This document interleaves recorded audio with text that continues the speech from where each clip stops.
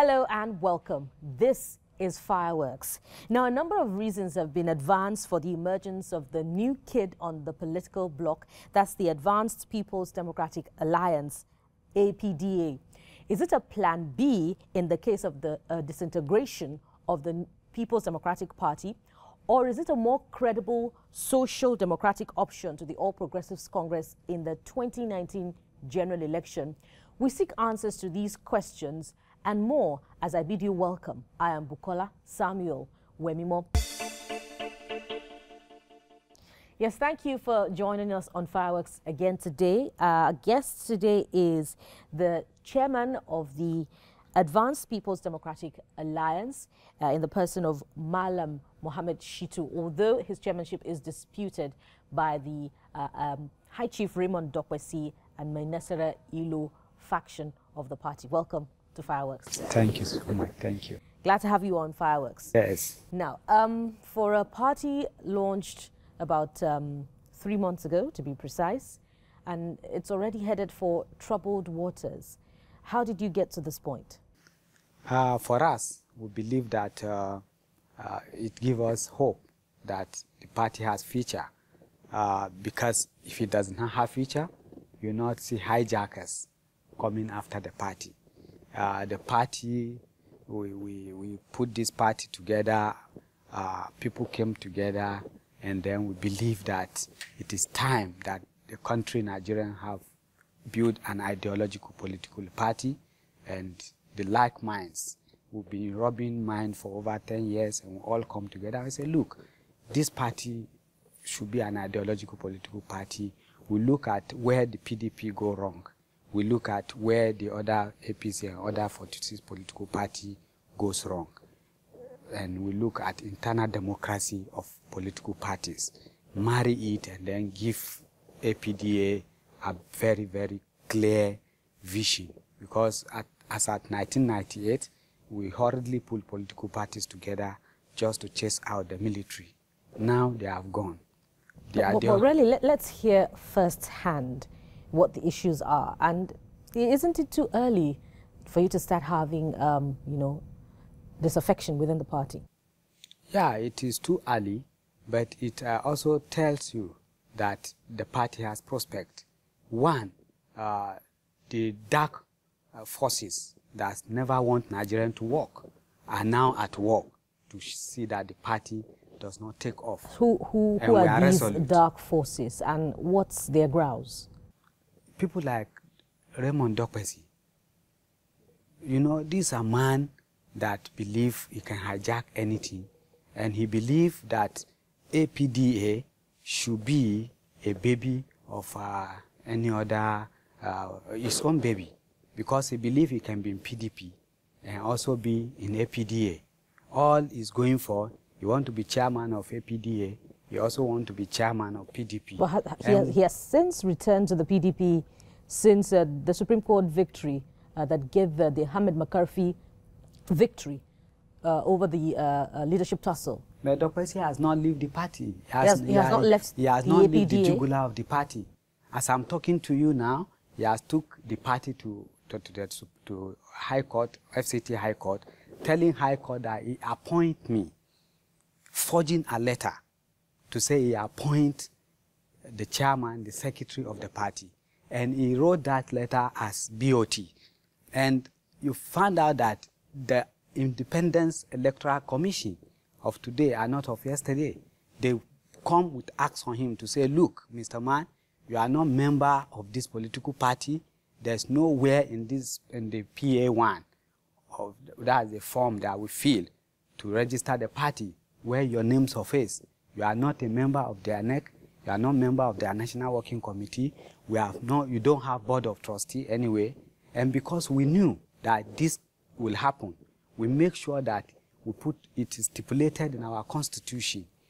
You go to 81A, where we stipulated that for you to be a member of board of trustee of this great party, APDA, you must have spent 5 years consecutively in the party before you can become the board of trustee member.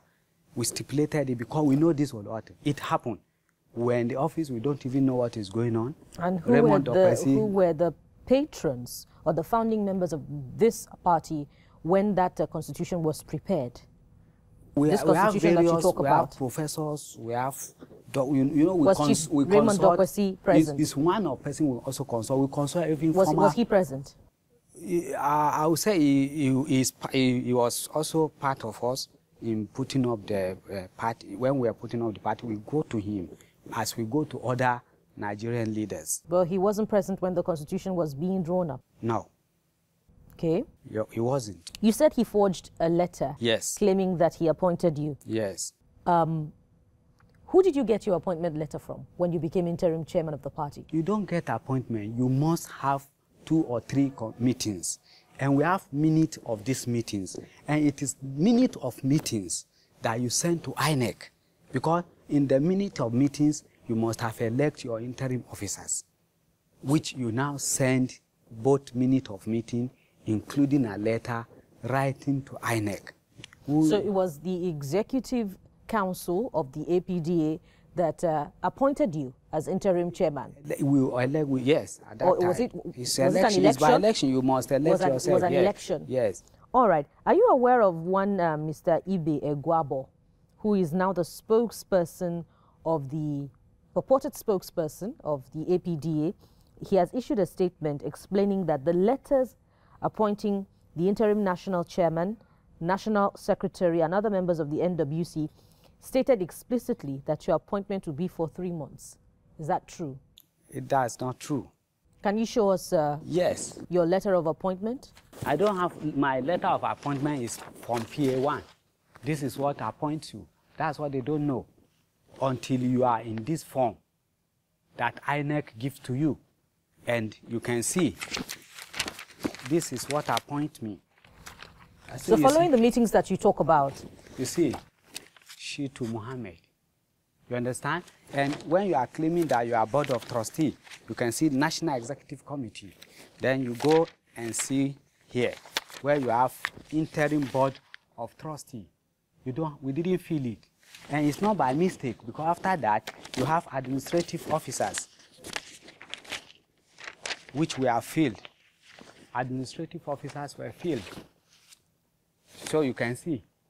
You can see here. So this is INEC approved? This INEC approved. If you are not in this list, then you are not a member of National Executive Committee member of APDA. You cannot take decision for APDA. Raymond Dokwesi is not here. Egwabo name is not here. Menasra Ilo name is not here. Dan Nwanyao name is not in this list. By the way, during the launch of the party, the launch of the party was broadcast on AIT, Africa Independent Television, owned by Chief Raymond Dokwesi. Am I correct? It was broadcast live on AIT. Yes. And Chief Raymond Dokwesi, by the way, was also present at the launch, even though he was more like a silent observer. And according to reports, when he was interviewed after the launch, when he left the venue, he only made a very brief comment saying, "It's not my show." Why did he keep a low profile and say little after he left? All of them were denying us. All of them today that came to say they are part of APDA because they see how we galvanize Nigerians, they now run back. As at the time we are registering this party, we are like lepers. None of them associate with us. You know, it's like a beautiful lady. They will come to you in the night. In the daytime, because it's a prostitute, they will run away. So, but the APDA was allegedly funded by the McCarthy faction just in case they didn't win the Supreme Court verdict. The Supreme Court verdict didn't turn out in their favor. How do you fund political party? How? For us, because of my relationship with INEC. True or not? Was the APDA funded by the McCarthy faction? Nobody funded it. So who is funding the APDA? For now, APDA is just by mere friends, sympathizers, people that believe in the cause that are now paying their due. That is how we are funding this political party. And I'm telling you, this party... But the APDA enjoyed the benefit of a live broadcast on AIT during the launch. We do. So clearly, perhaps Chief Raymond Dokwesi believes that he has a stake in this party. That's why he's, according to you, holding the party by the jugular. Every Nigerian, so are you all sure Nigerians have stake in this party? He didn't fund that launch besides the live broadcast, sure he didn't. The banner, the ladies who came to sing, the flag, the organization of the party in its entirety? Are you sure Chief Dokwesi didn't fund it? Nobody fund anybody. Party are formed. I'm here today. If in the next few months we will go into election and somebody else emerge, will I now say it's Shittu Mohammed party?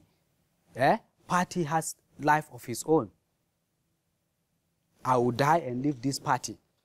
So who are the friends that you say are funding the APDA?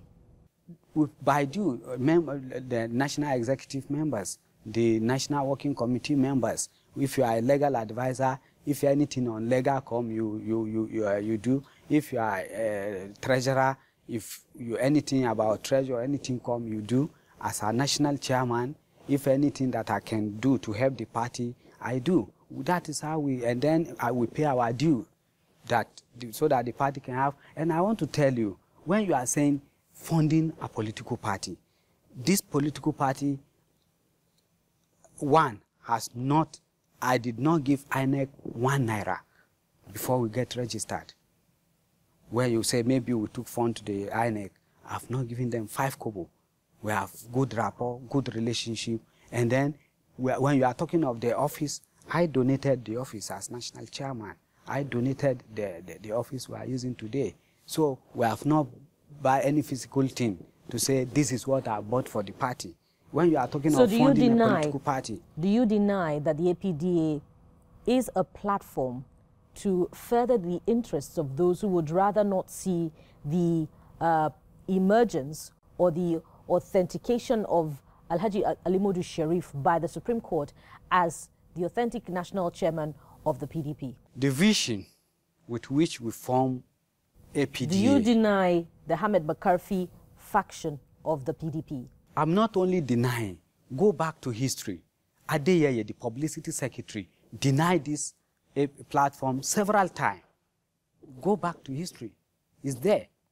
Adeyeye, the publicity secretary today of PDP, he denied that they don't have anything to do with APDA, and I saw we stand. So how come you find the likes of Chief Raymond Dokwesi in the party? And during the launch, former PDP members, prominent faces identified with the PDP, were present at your launch. So also other political parties. You know, I was Inter-Party Advisory Council chairman, and by virtue of my being an IPAC, I have the sympathies of all other political parties.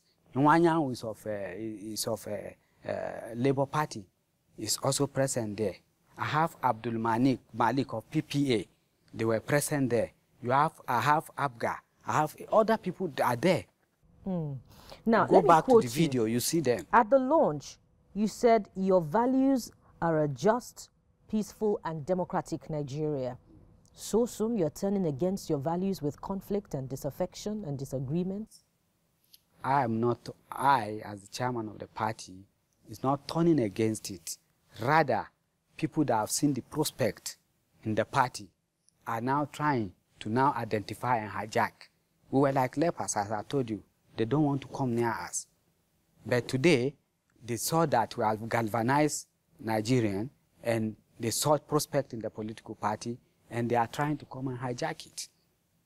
And that is their nature. You deny any association with the PDP, but so soon, the pattern of conflict in the APDA is looking like that of the PDP before the Supreme Court verdict. That is the impunity we stand to fight. That's the impunity we don't want to. That is why we go and form APDA. And they want to come in with that impunity. And we said, no, Nigerians must stand up.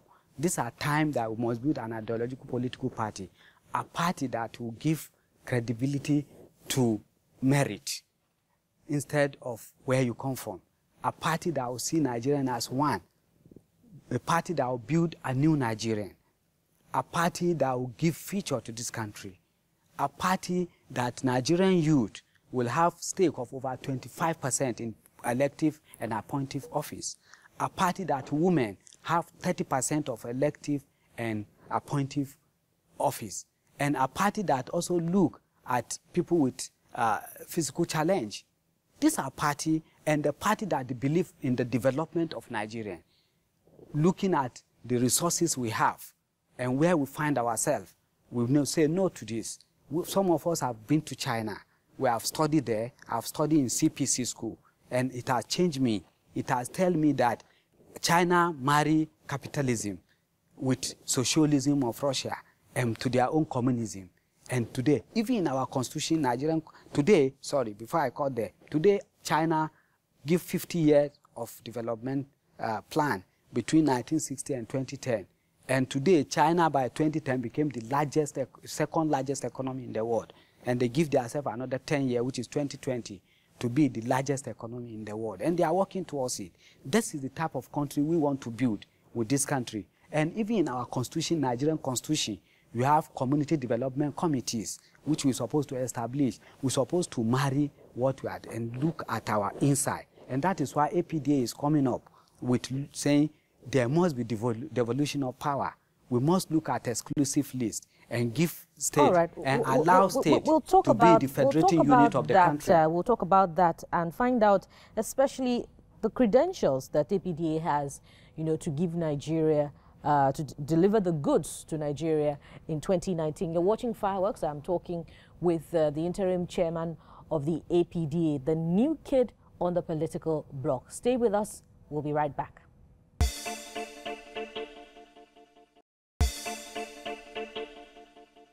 Thank you for staying tuned to Fireworks. If you've been following our discourse in the last half hour, we've been talking with the national chairman of the APDA, the new kid on the block, though disputed by certain other members of a faction of the party. I'm talking specifically about, the Mainesera Ilos and Chief Raymond Dokpasis and others within the APDA. Yes, indeed, Mallam, Mohammed Shittu, a member of the Order of the Niger MON, has shown us documents to prove that indeed he's the authentic chairman of the party. Now we're moving ahead to talk about how credible the APDA is as an alternative to the All Progressives Congress in 2019. Mallam Shittu, now granted that you have denied any form of association with the People's Democratic Party, and indeed you buttress that by saying that the spokesman of the PDP, Shola Adeyeye, had denied also any association with the APDA. But really, you were, correct me if I'm wrong, but you were a former aide of the former national chairman of the party. I'm talking about Chief Bamanga Tukur. Am I correct? So you are also a member of the old order, so to speak. So why should you be trusted? And considering the antecedents of the People's Democratic Party since 1999, why should the APDA be trusted as an alternative to the APC in 2019? Thank you. You see that when we are in PDP with Alhaji Bamanga Tukur, these are impunity he was fighting.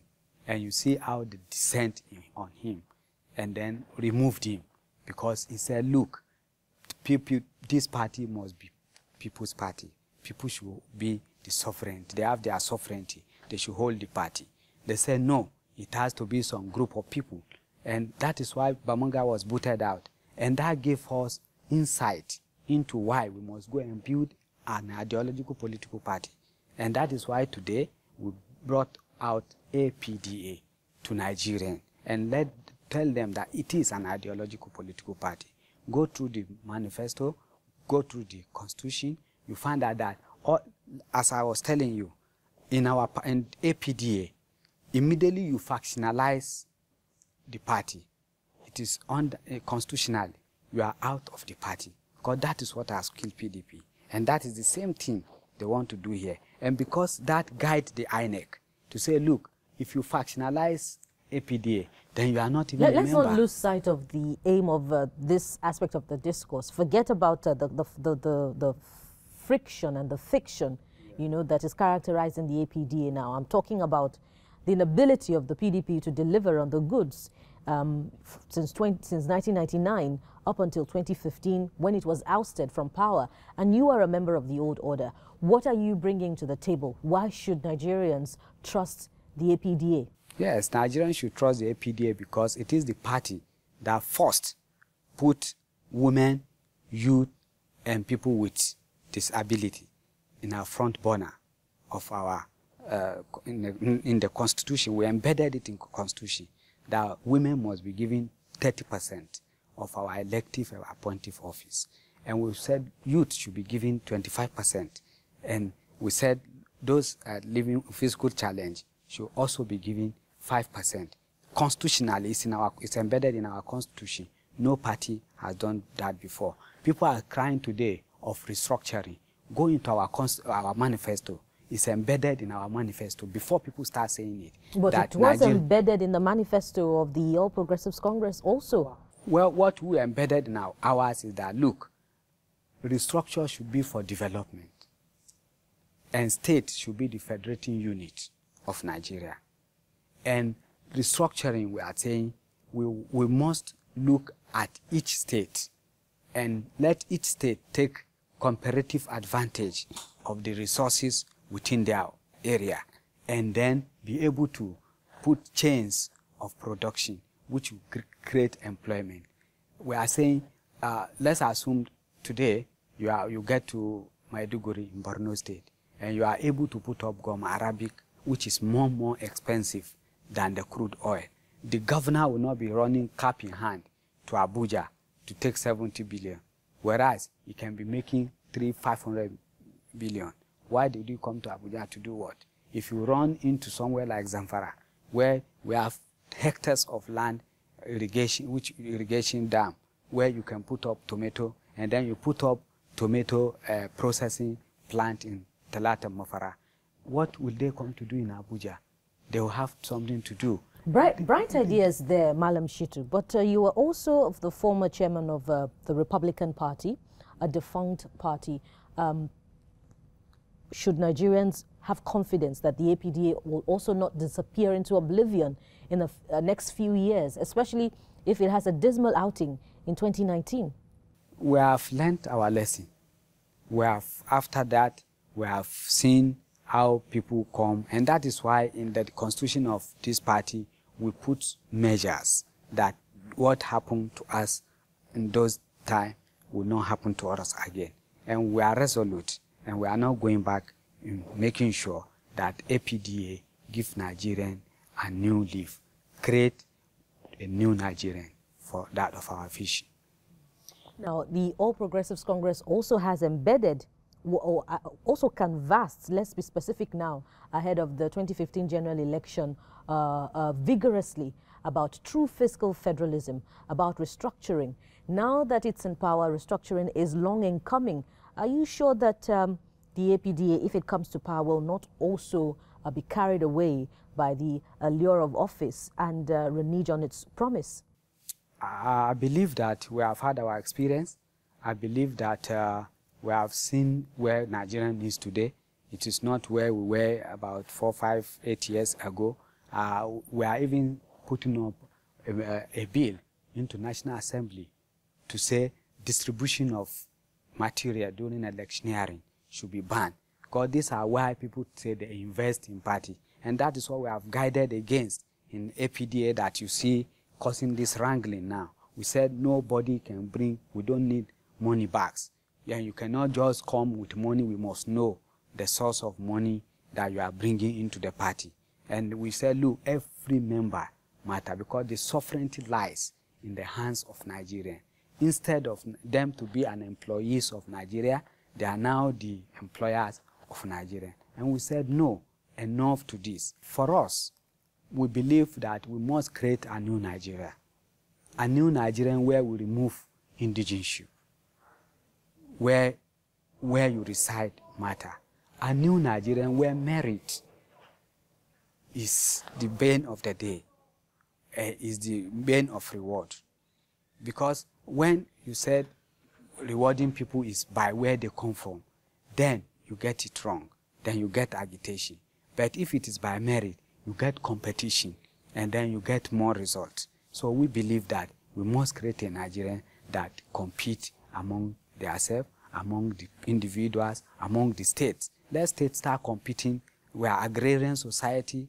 We believe that if we can look at our agricultural sector, look at our aquatic resources, look at our mineral resources, each of Nigerian state has something that it can take home, that it can develop and then develop its people. And then we put up chains of development in a way that you don't just export raw materials from your state. Specifically, would the APDA allow for an Igbo presidency just to solve the Biafra agitation? We are open to any. Ours, we are not zoning. I told you, merit. Merit is the bane of our own reward. That will be a good way to drop the anchor. We want to thank you very much, Mallam Mohammed Shittu, member of the Order of the Niger, for your time on Fireworks, and all the best in resolving the conflict within the APDA. That's how it's been on Fireworks today. Join us again, same time next week when we bring you another incisive edition. I am Bukola Samuel Wemimo. Bye for now.